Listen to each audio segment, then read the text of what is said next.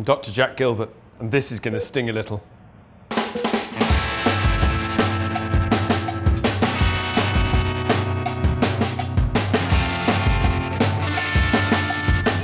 In the United States, around 1 in 25 patients are likely to suffer a healthcare-associated infection during a hospital stay. In 2011, there were 722,000 such infections, of which approximately 158,000 could be attributed to a surgical procedure. Infection is always a potential risk following surgery, especially gastrointestinal surgery. When the surgeon cuts open the gut, they unwittingly affect the bacteria in multiple ways. The first way is the sudden introduction of oxygen from the outside air, which is highly toxic to many types of bacteria. Secondly, patients receive antibiotics with every major surgery, which indiscriminately kills the good bacteria along with the bad. The third effect is that the healing process causes a depletion of nutrients in the gut. This happens when the body starts to repair itself by sucking nutrients out of the environment and into the gut wall, reducing the bacteria's food supply. As a result of these and other stresses during and after surgery, the core microbiome begins to weaken. No longer held in check by the surrounding good bacteria, harmful bacteria can invade healing tissues, releasing toxic enzymes that start to break down the tissue at the surgical connection. This turns a healthy microbiome into a harmful one that can lead to life-threatening infections and sepsis.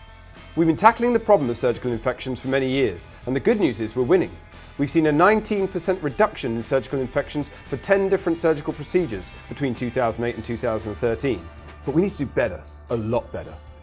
Researchers at the University of Chicago and Argonne National Laboratory are working hard to develop new therapies that could be used to prevent surgical infections.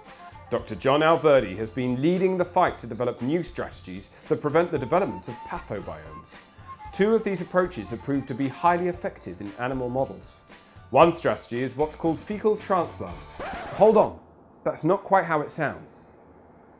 All right, it's exactly how it sounds, but bear with me for a moment. If we can manipulate the environment to create a microbiome where these collagen-degrading bacteria either don't have the drive to degrade collagen or are not present, then perhaps we create an environment where we won't develop anastomotic leaks. So we've used two approaches.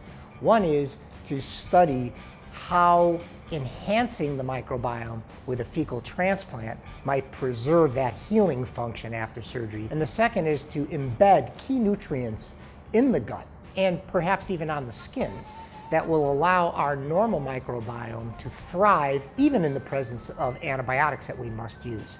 Now I know that sounds counterintuitive, but we now have the sequencing power with Argonne National Laboratories, and we have the synthesis power with the Institute of Molecular Engineering at Argonne and at U of C to actually understand at an extremely granular and high resolution level what nutrients do the bad guys want, what nutrients do the good guys want, and how to create a recipe that will make the body behave the way we want it to after surgery.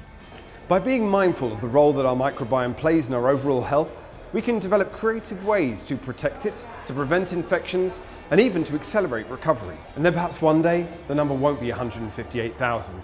It'll be 0.